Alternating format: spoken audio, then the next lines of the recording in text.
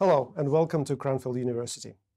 In this interview series, we explore the role of philosophy and humanities more broadly for management, engineering, but also for our everyday lives. My name is Andrey Pavlov and I'm Professor of Strategy and Performance here at the School of Management. And my name is Toby Thompson. I'm the director of this studio that this thing is coming from. My interest is in continental philosophy, Heidegger, and executive education. And our guest today is Luc de Brabandere, corporate philosopher and fellow at the Boston Consulting Group. Luc, welcome. Welcome to Cranfield. Good afternoon. Luc, can I just start with a very broad question? I've introduced you as a corporate philosopher. And so what is the role of philosophy in the corporate world? And why do corporations need philosophy? To make it simple, if you take a business or a company, you have two areas. One with numbers, accounting, computer, energy, market share, all that, okay? But you have another one without any numbers, ethics, atmosphere, creativity, and many items are relevant, really matter for a business, but you don't have any numbers. And when I'm an engineer, and after 20 years, suddenly I realized that this part of the company, where you don't have any numbers, more managers were a bit lost. Sometimes they cannot do anything. And I introduce philosophy, it's rigour where you don't have numbers. It's like a toolbox which allow you to be rigorous, even if you don't have any number. So you're saying philosophy introduces rigor into the non-numerical kind of part of the corporate life? Yeah, so I'm a mathematician, so I study applied mathematics. And my life is a bit strange, but my very first job, I was a teacher in mathematics. And when you teach mathematics, what do you want? To transfer some kind of knowledge from you to the student. 50 years after, I'm a teacher again in philosophy. And you see how different it is, because to me, there is no science of philosophy. When you teach mathematics, you transfer knowledge. When you teach philosophy, you transfer your passion, your energy, which is quite different. And that's where I think I can be useful in a business. There's quite a lot here that I would love to pick up on and unpack. But can I just ask, so what does it look like then in a corporation, bringing rigor into the narrative, into the words, into the conversations? What does it look like? Sometimes it begins with definition. So my first job in this new life was around creativity. Right. Creativity is, of course, matter a lot, and you don't have any numbers. So I start to propose some definition to show that creativity is not innovation. You can be creative without any innovation. You can innovate without any creativity. And the first step for a philosopher is to ask and to propose definitions. And that's how I start, to define concepts when you don't have numbers. And in the second phase, criteria. Well, when you're a philosopher in a business, you're not in the what people should think business. You are in the how people could think business.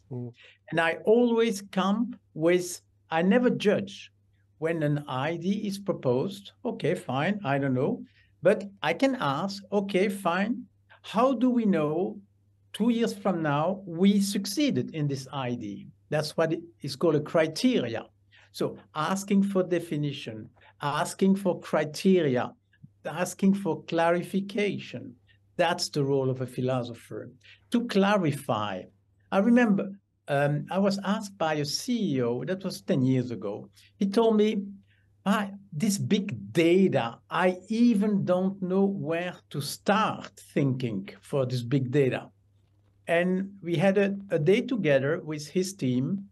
And at the end of the day, he told me, Luc, I'm happy because now I know where I should start.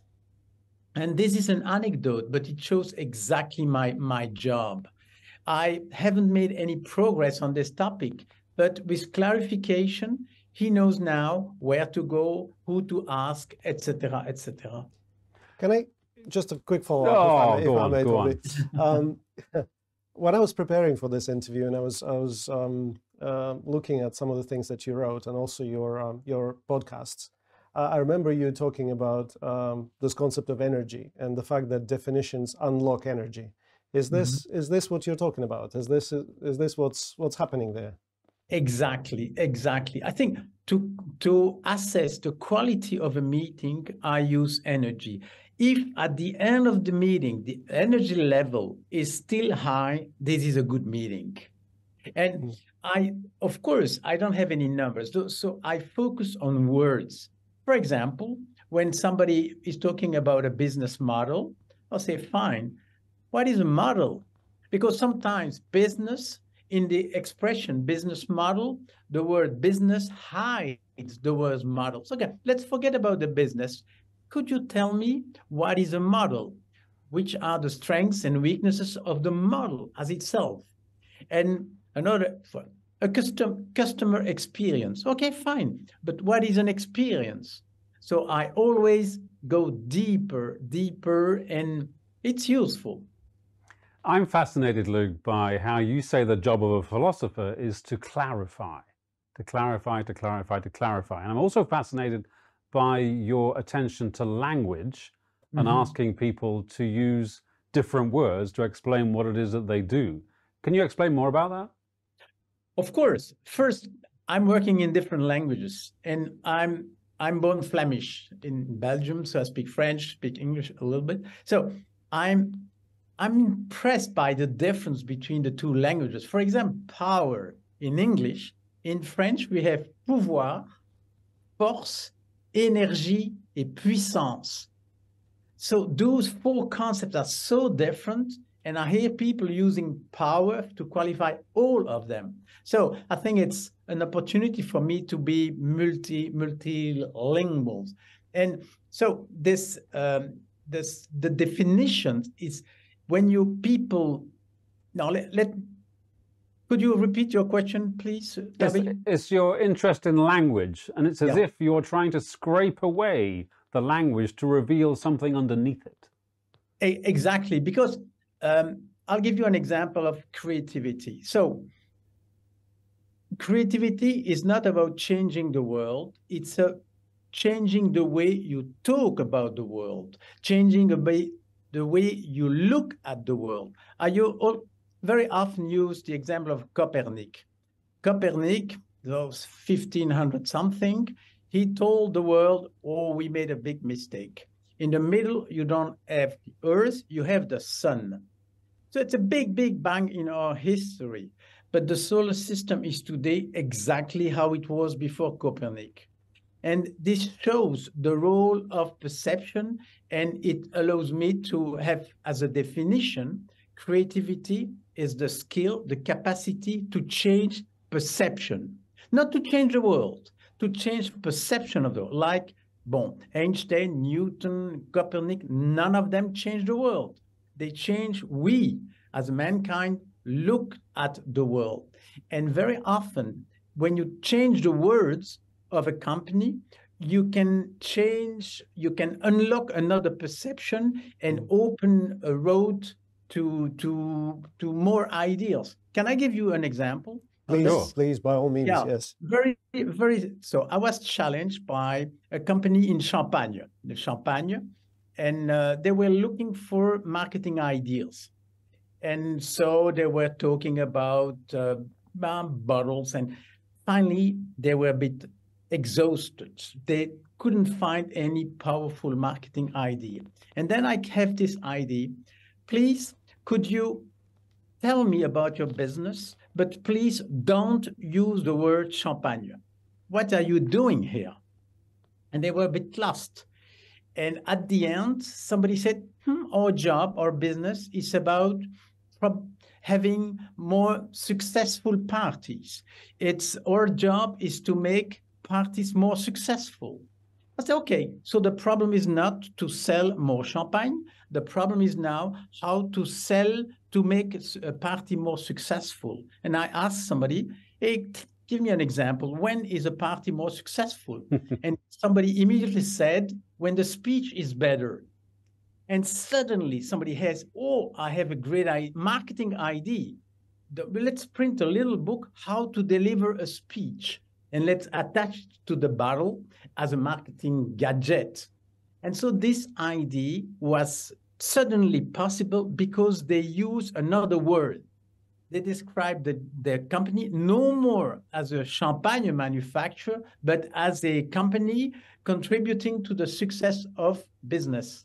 Is that what you mean, Luc, when you talk about other boxes? Sure, we can think outside the box, but really we need to create a new box. Is that what you mean? Exactly, exactly. Because out of the box, again, your question was about the vocabulary. Bon. Many people around creativity use this expression out of the box. Fine, but what is a box? A philosopher has to answer to that. And when you dig a little bit, you realize that a box is a set of simplification. You need to have to invent, to produce, to do whatever. It's a set of simplification. And out of this box, you can have many ideas. And in fact, any idea somehow comes out of a box. And I try to convince people that a new box is really an issue. Let's go back to the champagne example. A party is not an idea for this company. It's another way to look at the business to unlock more marketing ideas. And hence, this party is a new box. It's a new way to look at the company. If you're in a bank and if you are asked to think out of the box, you are not asked to think out of the bank. You are asked to think out of the way you used to simplify the business of banking for many, many years, which is completely different. And now it allows me to have a clear difference between innovation and creativity. Innovation is the capacity to have more of the same, faster, cheaper, more fashion, but it's on the same. Suddenly you can change the box and to resume innovation by looking something differently. If you take the big example, you know, there's this company here, I have a big. Yep. For 30 years, they described himself, we are a pen manufacturers. Okay, that was the box. Out of this box, you can have many, many ideas. One color, two color, you can have mark, or you can do many, many different things. But one day or another, you are a bit exhausted in this box. You cannot have a pen with 7 colors. And at this given time, the problem is not to go more out of this box, it's to find another box. And in this example, you can say, oh, this is not a pen, this is something disposable. So the same object, suddenly I see it differently. I'm not in the writing business, I'm in the disposable business.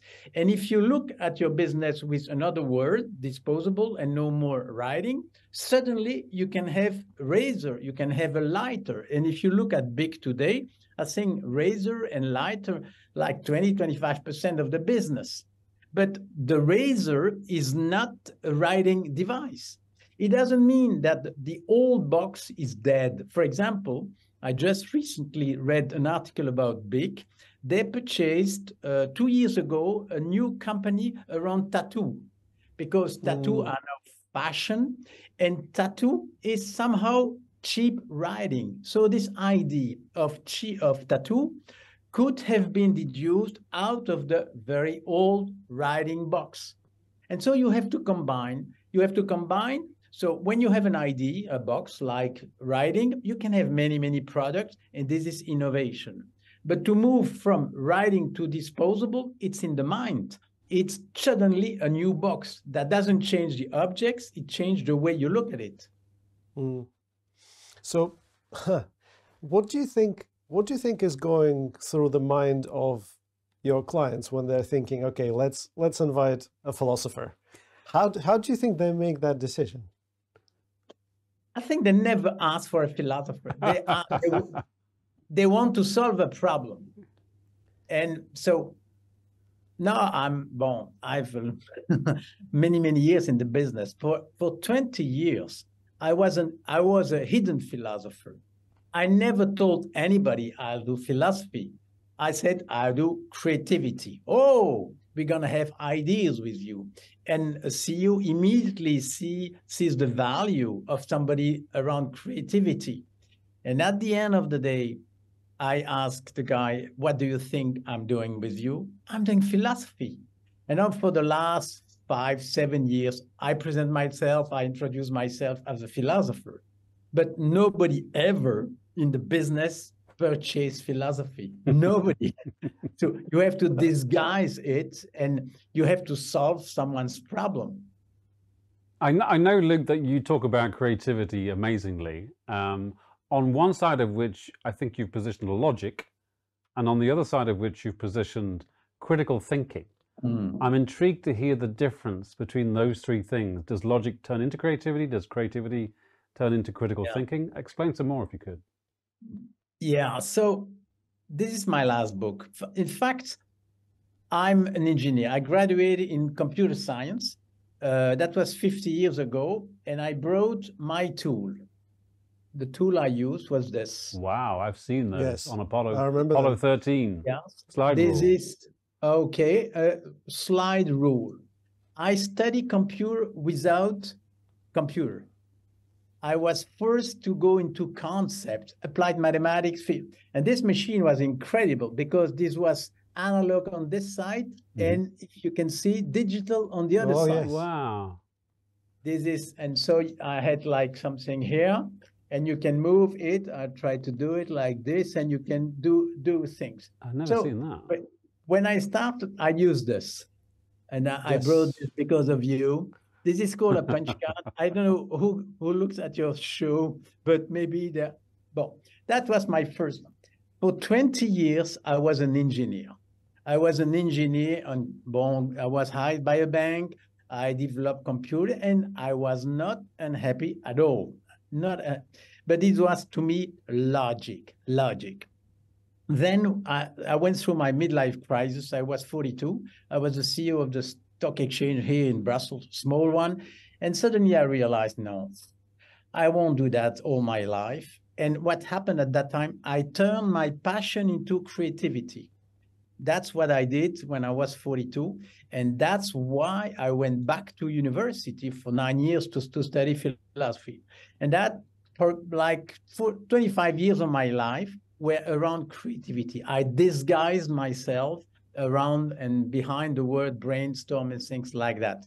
Now I'm 75. So I became a grandfather. I became more a teacher. And I say, okay, in the end, logic and creativity are okay, interesting. But one day or another, you have to convince other people. You have to exchange. If you have a bright idea, how do you convince somebody this is a great idea? And so slowly, and maybe because I'm turned 65, I say, okay, now I'm investing all my energy in critical thinking. Maybe because of technology and the fake news and all those things. And when you see ChatGPT, oh la la, this is really a shock. I'm really good in computer for now 50 years. Honestly, this is one of the shock of my life.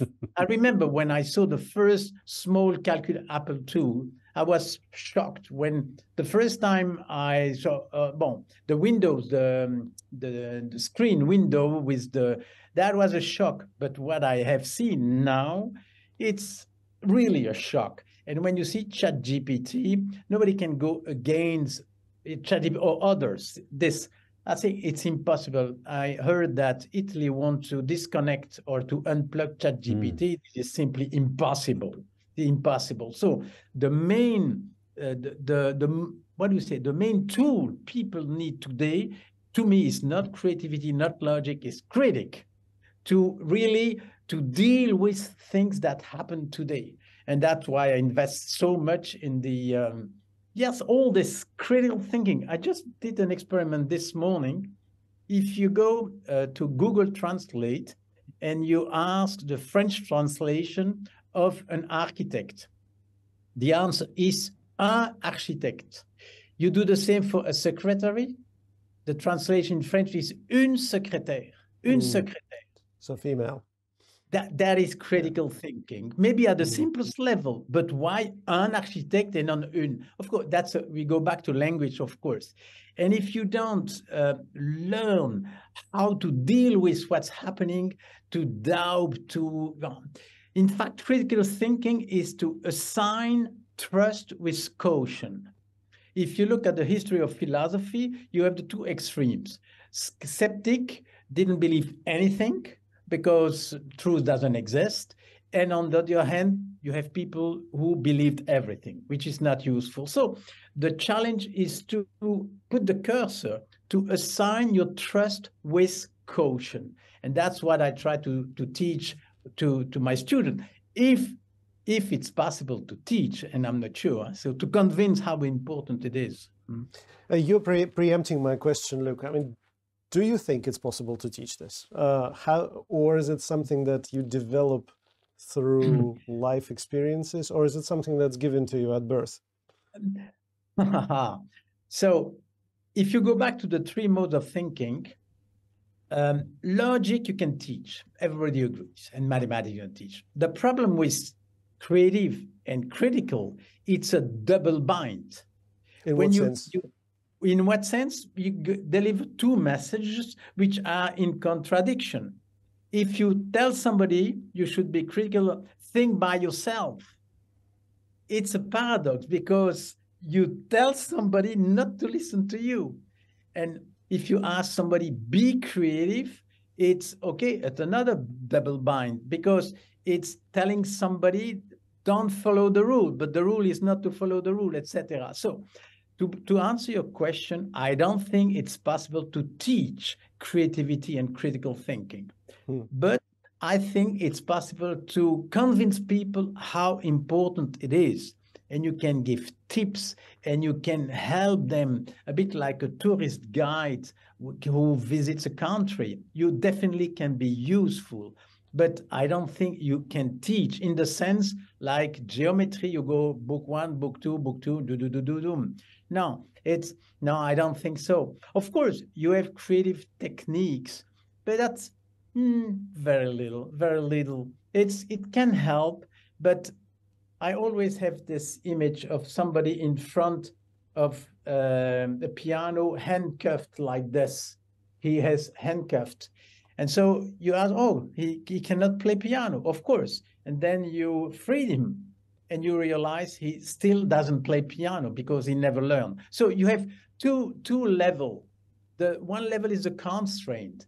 And I think this level is more important than the other, than the music itself. Bon, that's it. So to me, it's not possible to teach. You can show the importance, definitely. And that's, say, if you want somebody to build a boat, don't show him wood, show him the sea. So look, can we just stay with this for a second? So what is this creativity? Is it like a latent capability that's hiding somewhere and needs to be just tapped? Is it a general attitude to life, or where does it come from? I'm a grandfather, and when I look at my grandchildren, it looks like they have an infinite creativity. And I would say creativity is about not to remove something that exists at the beginning. And so this is the paradox in education. On one hand, you have to teach children a lot of material, but on the other hand, you should try not to remove the chance they had when they were so ignorant of everything. That would be my answer. Look, I'm very drawn to how what you're saying, even your background, is very similar to Thomas Kuhn in the 60s, who had the famous book of Structure of Scientific Revolutions and the Paradigm Shift. Yeah. And his accusation, or the accusation leveled against him, of course he was never happy with that book, but the accusation leveled against him of it being a relativist.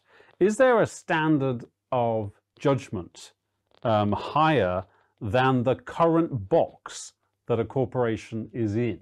How would you even begin to measure that standard if you stay within these boxes? I guess I'm a little confused and a little constricted by these boxes that you're talking about. But a box is at the same time a constraint and an asset. If I'm from the business world, so if you want to build a business, you have to freeze some ideas. I'm going to do this, and that is the box. And if you change the box too often, that nothing comes out. And a box is fruitful because it's frozen.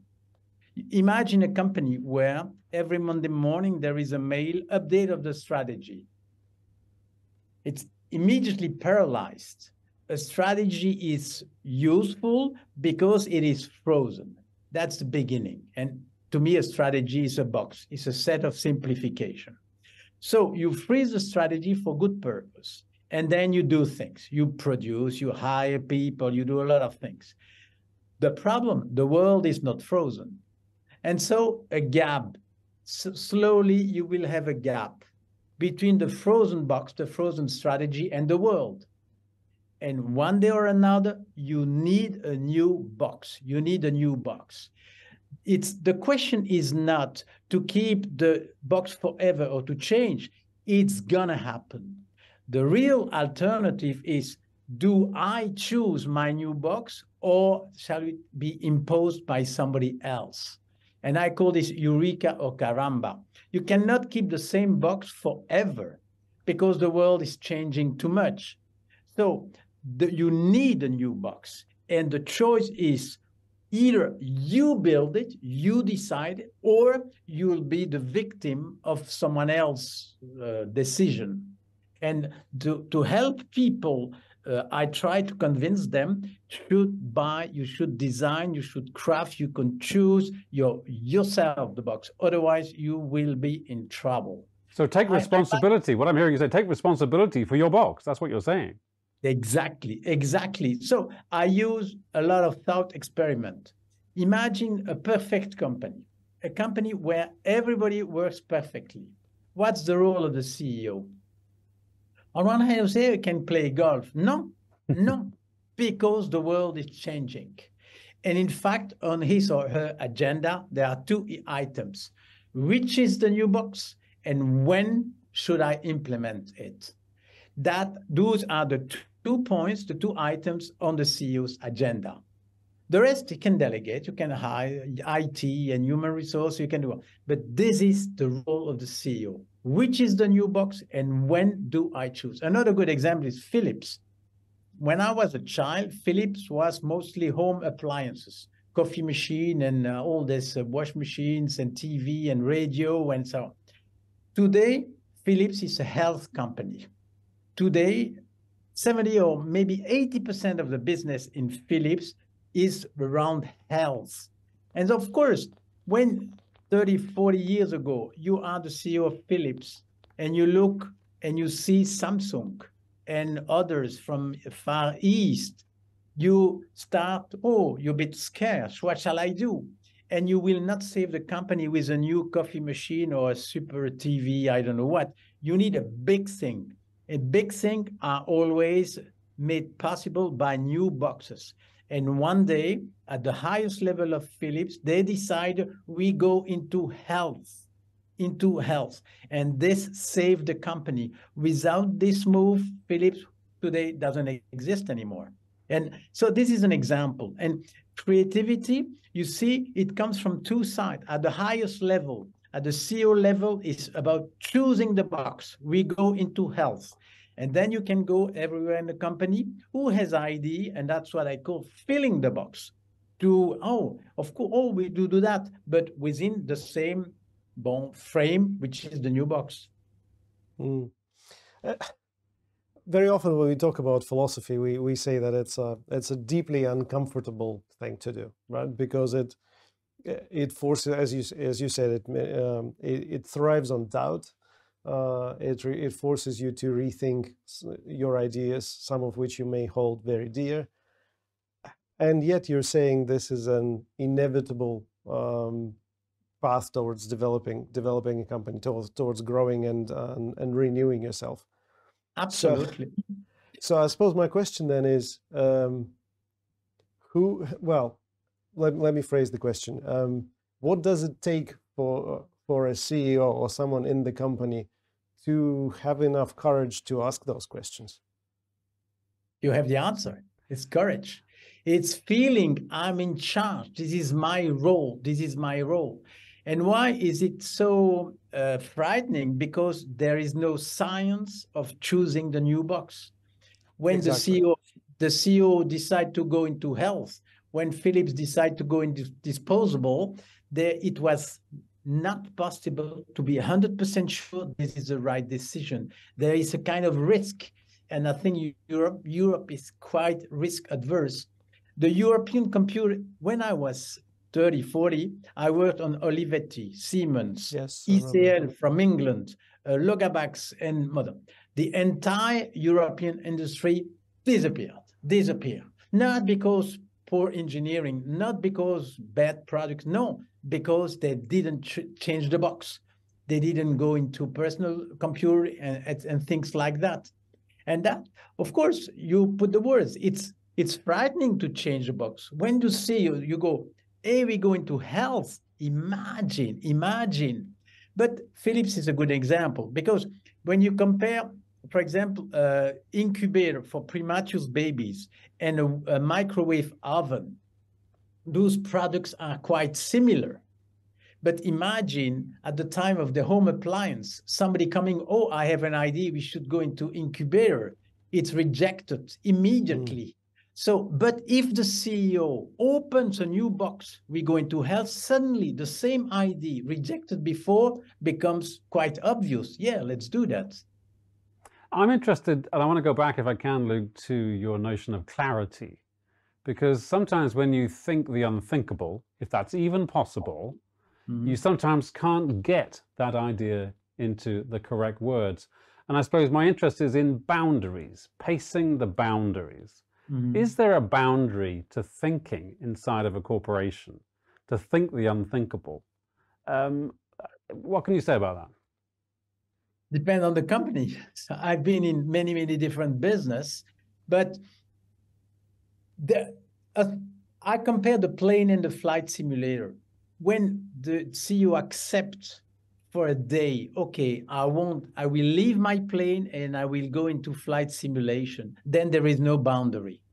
And you have scenario thinking, you have prospective thinking, you have that. But some CEOs refuse to go into simulation because it's a bit, they take a risk.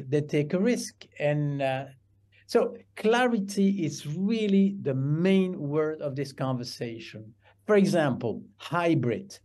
That's what happened last week. A hybrid car today is not hybrid. It's just a car with two engines. One is electric, the other is gas. It's not hybrid at all, but people tend to call it a hybrid car. And no, it's not an hybrid car. It's like the organization of work. Today, people working Monday and Friday home and Tuesday to Thursday in the company told friends, oh, I'm working hybrid. Not at all. They just put aside 2 days and it doesn't work. To be hybrid needs to reinvent things, to break some rules. And so I fight against this. And another tool I use quite often is, in fact, philosophy, you have three directions. You go up, you go down, and you go on the side. Going down is about clarifying. To fight innovation is not creativity. Comfort is not luxury. That is going down. Going up, you take distance, you see strange analogies, and for example, you can see what has changed compared versus what doesn't change. I think philosophy started when you look at change. 100% change does never exist. You always have side by side something that changed and something that doesn't change. And when you go this way, you can see the essence of the business. Let's take a very simple example. IKEA. IKEA, for 70 years, they had a catalog, the famous IKEA catalog. They stopped last year, 70 years. And I had the chance to visit an exhibition of 70 catalogs of IKEA. What is different is very easy. The very first book was a set of furniture. You see a table, a chair, and so on. And you see 70 pictures. You see the world changing.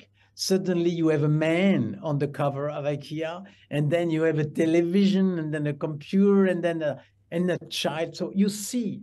And of course, what changes is very easy to notice. But what hasn't changed at IKEA?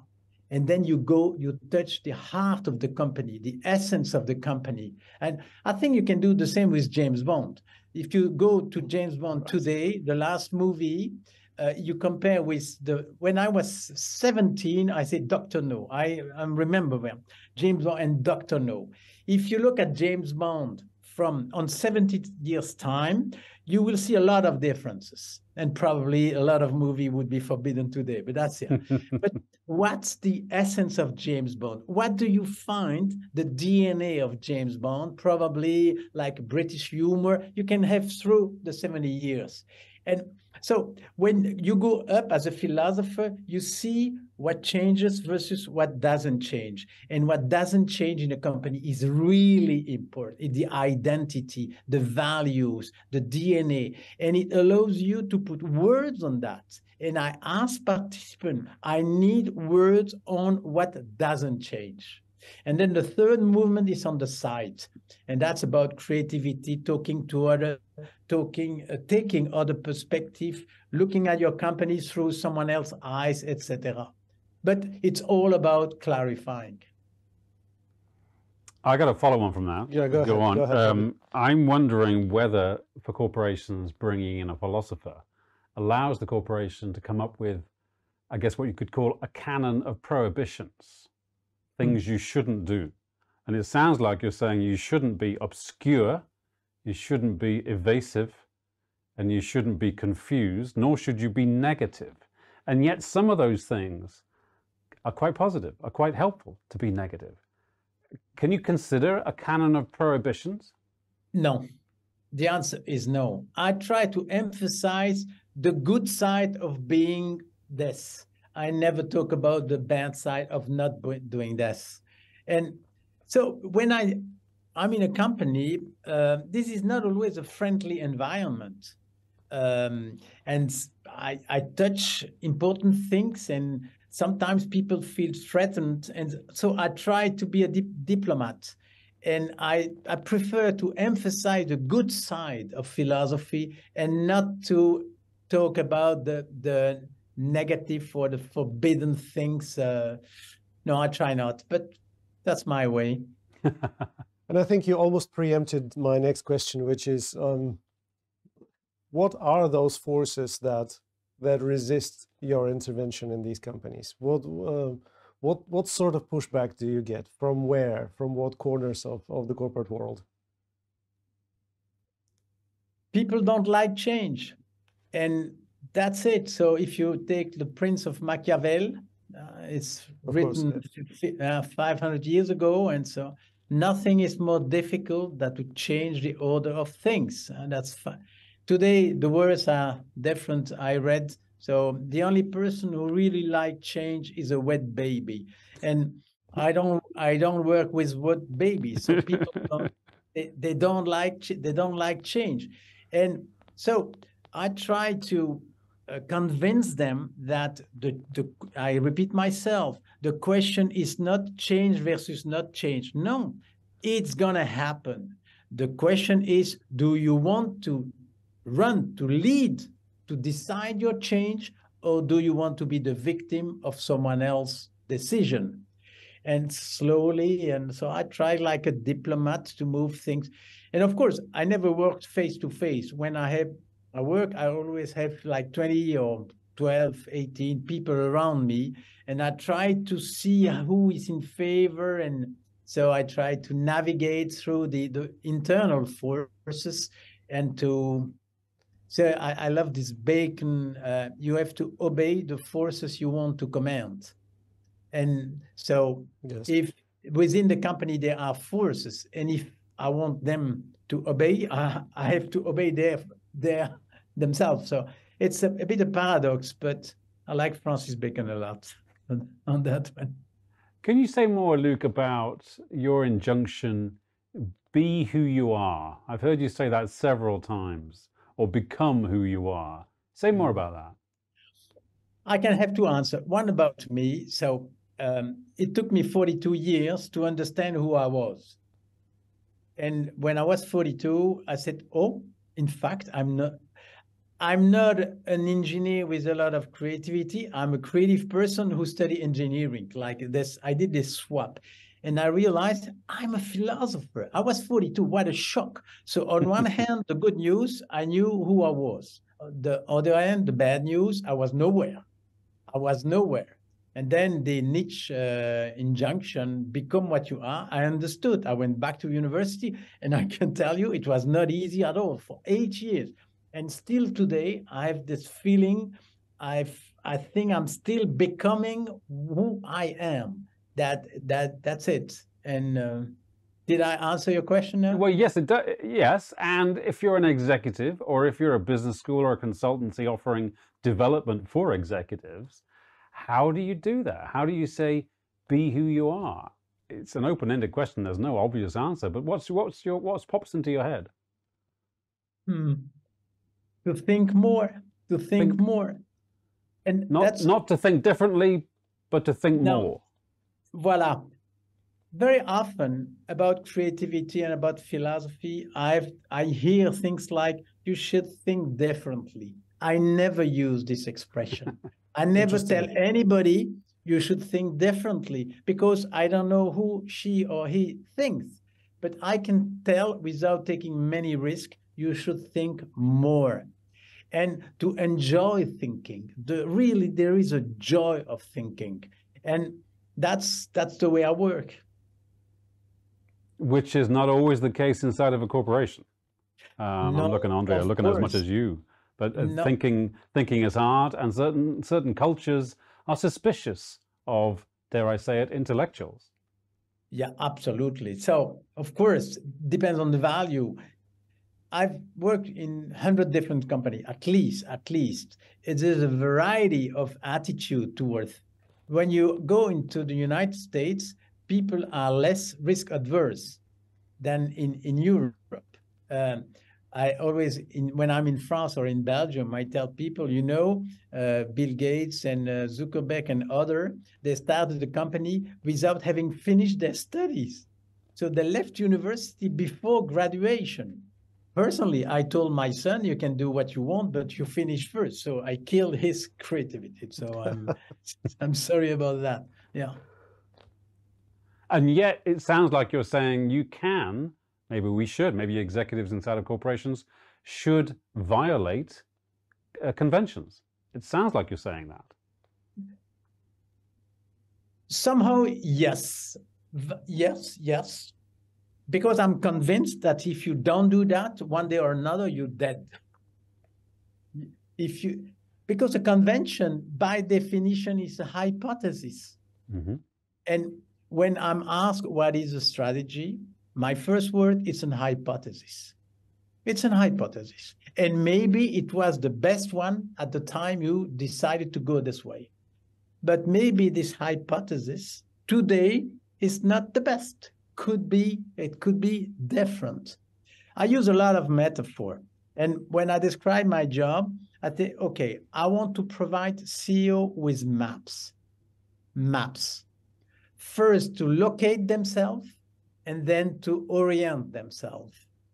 That's the role I think I can provide people with relevant and useful maps.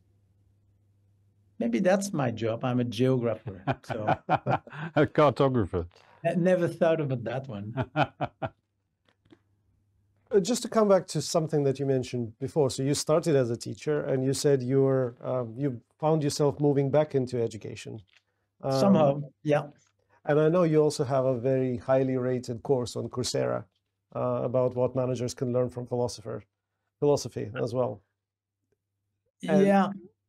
Sorry. Yeah, go ahead. You were going to say something. No. Go ahead. My question was, so where do you see philosophy, the role and the place of philosophy in education? Should we teach it in business schools? First, I don't think you can teach it simply at all, but I'm really convinced there must be a room for philosophy in the business schools. And when I go, in fact, my life is incredible, because I was hired by BCG when I was 52. I don't know, you know, this kind of company, normally you enter when 24, 25. I was 50. Yeah. And so what happened, I suddenly became a partner in this company without any numbers. Can you imagine that?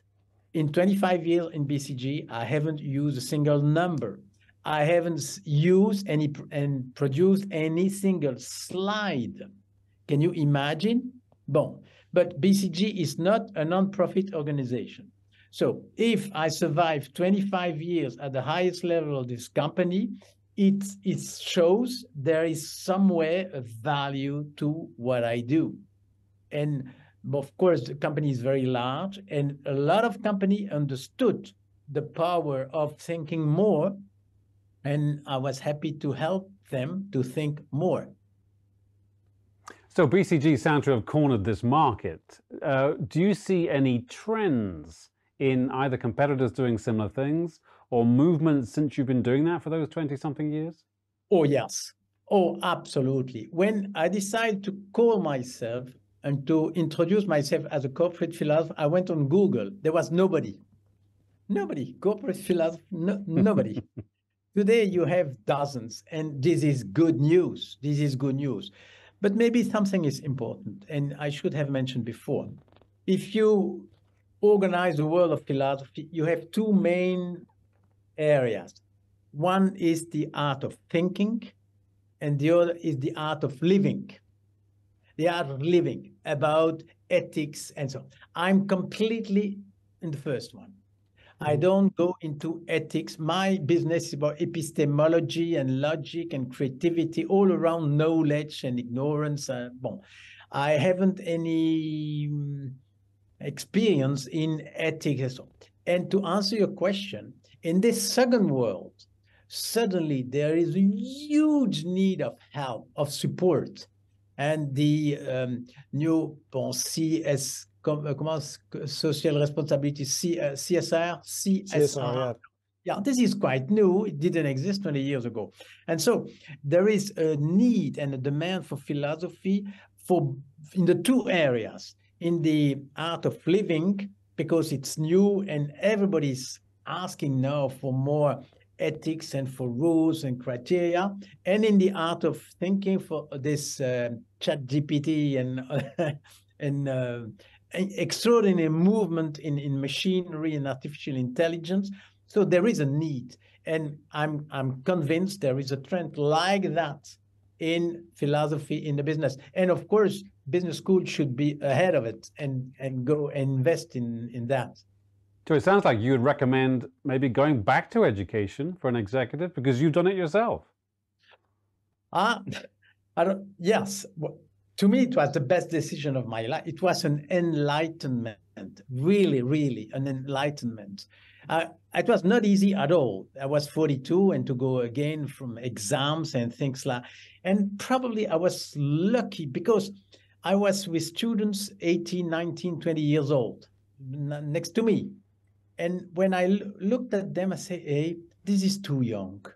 I'm really a lucky man because I studied mathematics when I was 20 and philosophy when I was 45. This is the right timing. Yes. If I had, when I was 20, I was close to philosophy. I would simply ignore it. And bon, life sometimes has good side, and I'm a privileged man, definitely. Yeah, I would say that your experience matches my observations as well, because there's quite a lot of debate and quite a lot of conversations about whether we should bring philosophy to, let's say, undergraduate students. But I disagree, because I think the undergraduate students are focused on getting a job and focused on other things.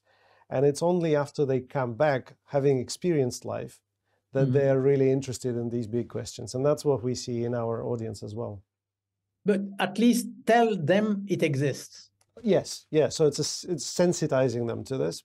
But or these guys, you do things, you don't call it philosophy, and 10 years after, you know, you tell what we did together 10 years ago, that was it. Yeah, that was the critique of pure reason.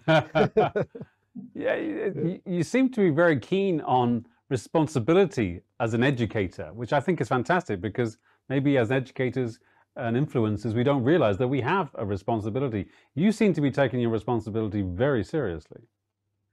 Yeah. And an additional reason is that a machine cannot be responsible. And to me, the machine has two limits. It cannot be creative, because a program cannot get out of its program, and shouldn't be responsible of anything. But that's a philosophical point of view. So, and that's, I try to show people how important it is, all this. And I always go with simple example. I was born nearby where Magritte was born. You know this? René Magritte, yeah. This is not a pipe. Yes. I told the CEO, your balance sheet is not your company.